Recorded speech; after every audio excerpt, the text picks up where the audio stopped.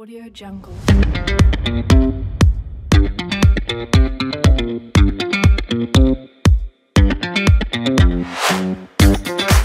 Audio Jungle.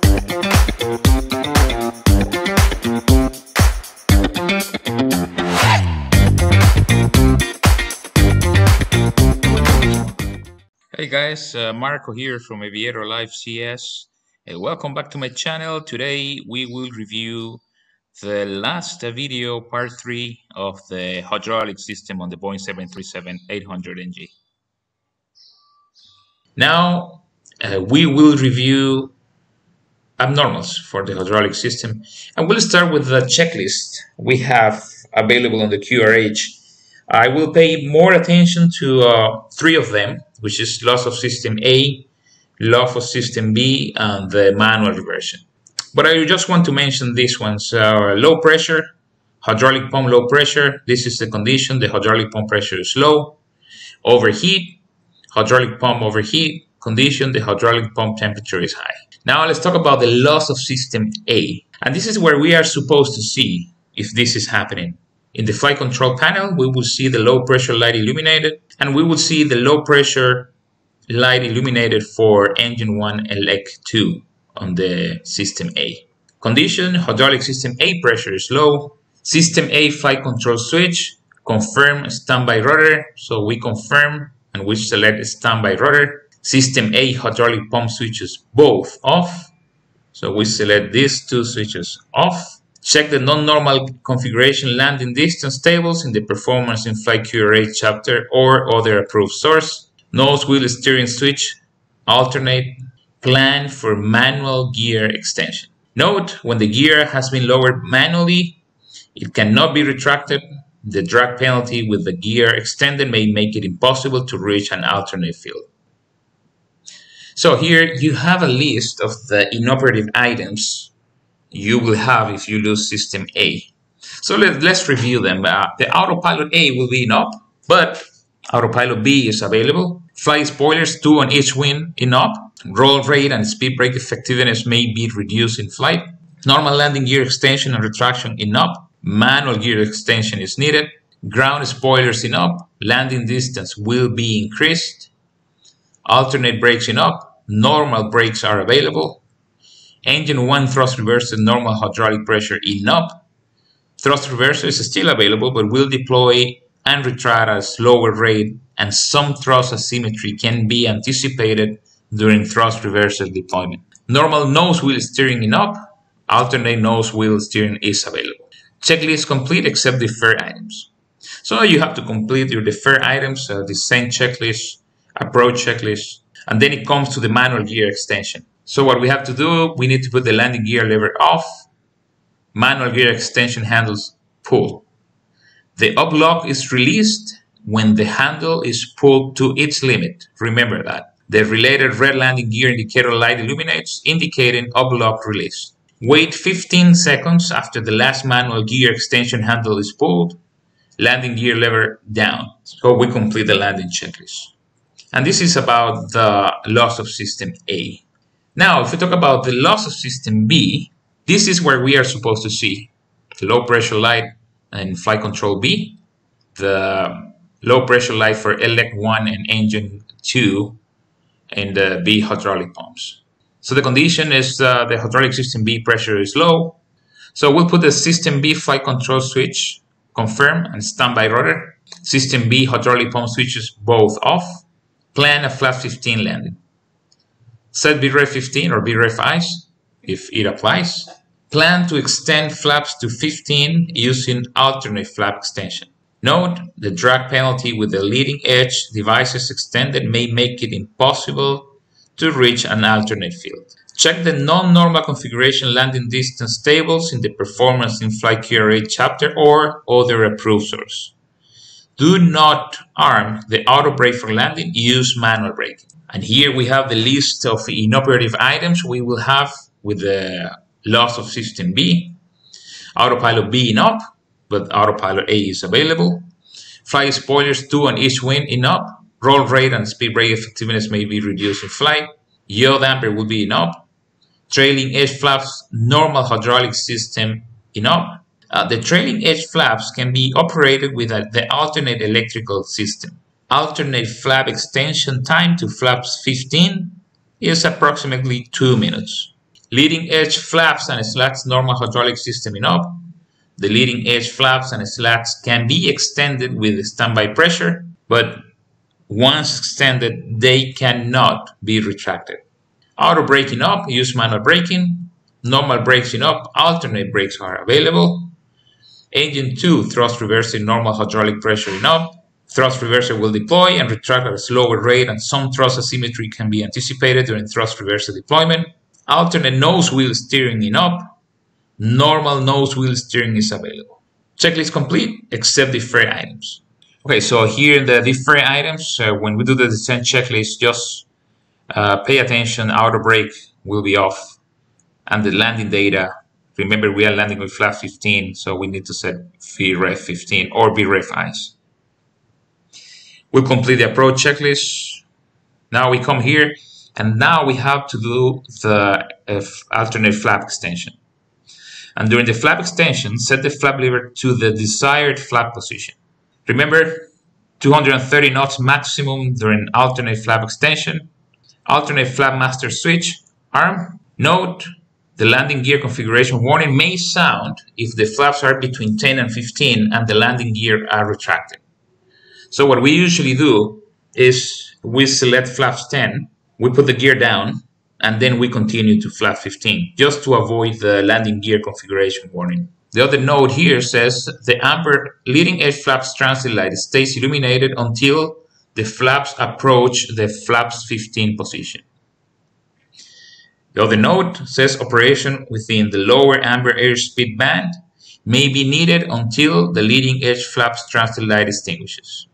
So we have a caution here: if flap asymmetry occurs, release the switch immediately. There is no asymmetry protection. And this is something very important to remember. We don't have asymmetry protection when we use the alternate flap extension. Alternate flap position switch, hold down to extend flaps to 15 on a schedule. As flaps are extended, slow to respective maneuvering speed. When we use the alternate flap extension, remember we can read on FCOM Volume 1 in the limitations section, and the non-AFM operational information, we can read about the alternate flap duty cycle. It says when extending or retracting flaps with the alternate flaps position switch, allow 15 seconds after releasing the alternate flap position switch before moving the switch again to avoid damage to the alternate flap motor clutch. After a complete extend or retract cycle from 0 to 15 and back to 0, allow 5 minutes cooling before attempting another extension. So that's a limitation we have here for the alternate flap extension. Now, if we continue with the additional deferred items, so we need to select flap inhibit in the ground proximity flap inhibit switch, and then we complete the landing checklist and remember flaps 15. Now let's talk about manual reversion or loss of system A and B. This is where we are going to see 5 controls. We'll see the low pressure for system A and B. In the hydraulic pumps, we will see the low pressure for all the pumps. Condition, hydraulic system A and B pressures are low. System A and B 5 control switches, both confirm standby rotor. So we select the standby rotor on both of them after confirming. Yaw damper switch on. System A and B hydraulic pump switches all off. All the switches off. Plan to land at the nearest suitable airport. Remember, in this case, we only have one hydraulic system available, which is the standby system. So this is a Mayday call. Plan a flap 15 landing. Set BREF 15 or BREF ice. We'll continue with the checklist. Plan to extend flap 15 using alternate flap extension.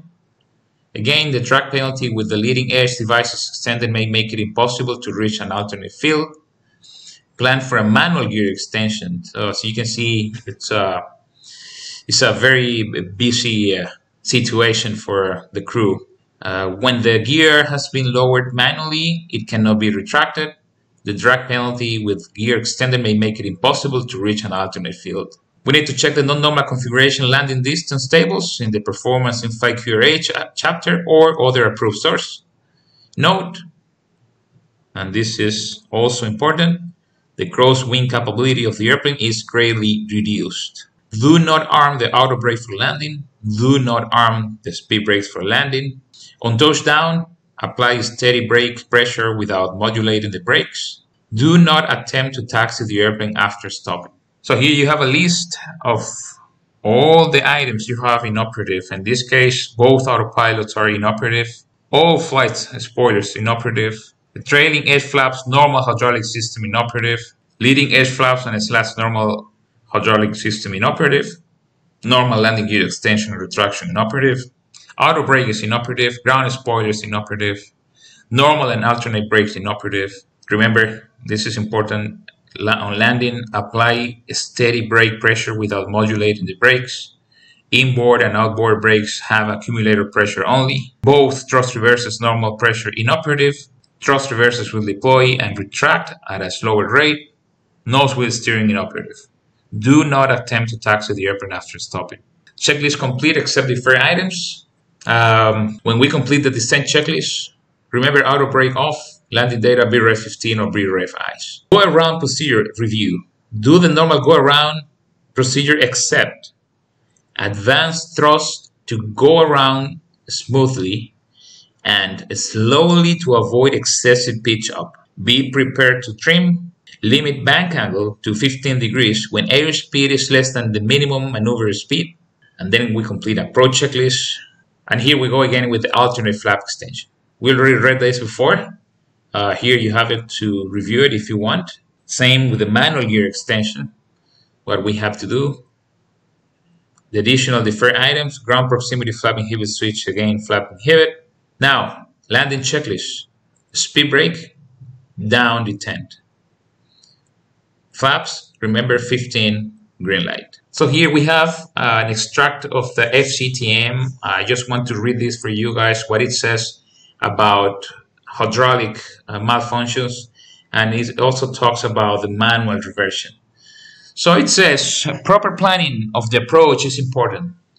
Consideration should be given to the effect the inoperative systems has on crosswind capabilities, auto-flight, stabilizer trim, control response, control field, reverse thrust, stopping distance, go-around configuration, and performance required to reach an alternate airfield.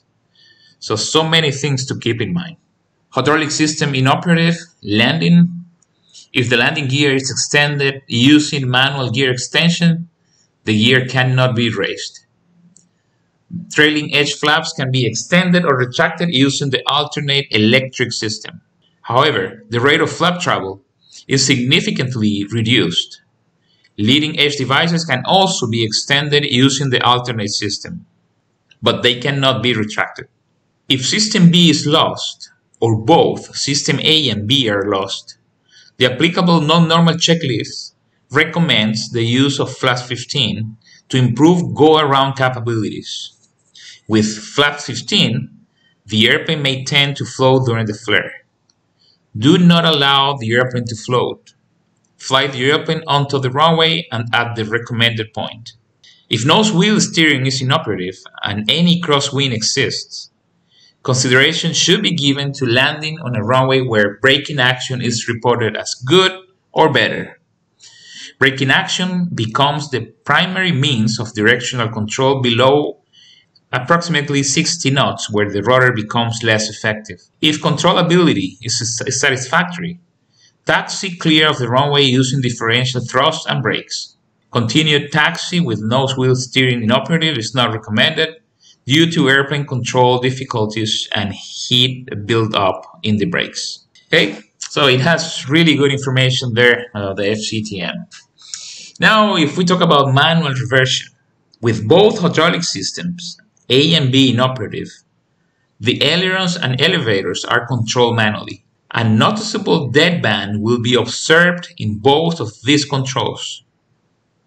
High control forces are required for turns, and the control wheel must be deliberately returned to the aileron neutral position. Both electric and manual trim are still functional. Do not over trim. The airplane should be trimmed slightly nose up and a light forward pressure held on the control column to minimize the effects of the elevator deadband. The rudder is powered by the standby hydraulic system. Caution must be exercised not to over-control the rudder. Note, the standby rudder includes a yaw damper, which aids roll control handling qualities in the aileron deadband area during manual reversion. Okay, let's keep an eye on this paragraph here.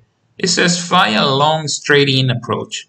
Keep thrust changes small and slow to allow for pitch trim changes. Landing configuration and approacher speed should be established on the runway centerline, so that only a slight reduction in thrust is required to achieve the landing profile. Do not make a flat approach.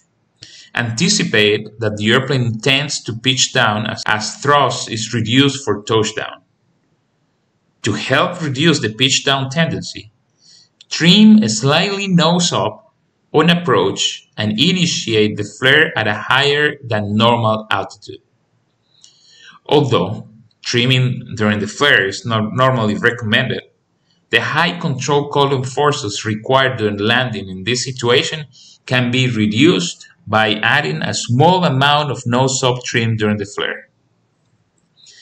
After touchdown, thrust reverses operation is slow. Apply steady brake pressure since only accumulator pressure is available. Do not apply excessive forward pressure to the control column. Excessive forward pressures without the speed brakes deployed can result in less weight on the main gear and reduce braking capability. Do not attempt to taxi the airplane after stopping because the accumulator pressure may be depleted or close to being depleted. If a go-around is required, apply thrust smoothly and in coordination with the stabilizer trim. Rapid thrust application results in no sub-pitch forces. So we have many things to think about when we have a hydraulic malfunction. Abnormal landing configuration is always possible. Some systems are slow to operate. There is a high flight crew workload, as you can see when we read the checklist. There is increase in landing distances. Thrust reversers are slow to operate. The airplane may have limited flight control. Nose wheel steering could be inoperative. The crosswind capability is reduced. And you could also have fire due to a hydraulic fluid leak. So many things to think about when you have a situation like this one. Okay, the last two checklists I just want to mention here, and you can read them in the QRH if you have it, is low pressure for the standby system. Condition, the standby hydraulic pump pressure is low. Note, with the loss of hydraulic system A and B, the rudder is inoperative. Low quantity. Condition, the standby hydraulic quantity is low. Continue normal operations. Okay guys, so this completes our hydraulic system presentation. I hope this presentation is useful for you. As always, please, I'm open to any suggestions. You can leave them in the comment section below. If you like this video, please share it and give me a thumbs up. And if you're not subscribed to my channel, please do it now. That's going to help me a lot to grow this channel. So hopefully I'll see you guys again next week with a new system.